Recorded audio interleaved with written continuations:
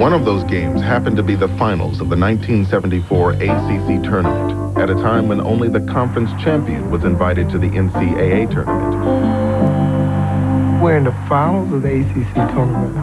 One team can go.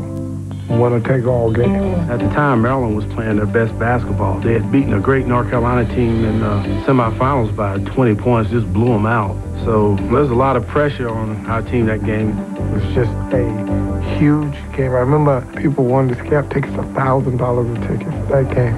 You had great veteran college players going head-to-head against each other, knowing each other almost like professional players would know each other because they played multiple times.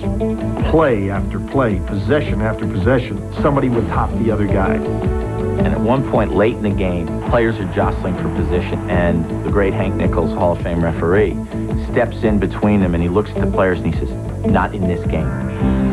Even Nichols, as the referee, understood that this was a special game. That night, Tom Burleson, North Carolina State's 7'4" All-American center, scored 38 points to lead the Wolfpack to an epic 103-100 overtime win. We thought about going back to the NIT, and we said, been there, done that.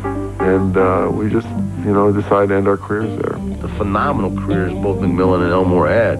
To see those guys their senior year, knowing that we didn't have a chance to go to the NCAA tournament, was a crushing blow to us.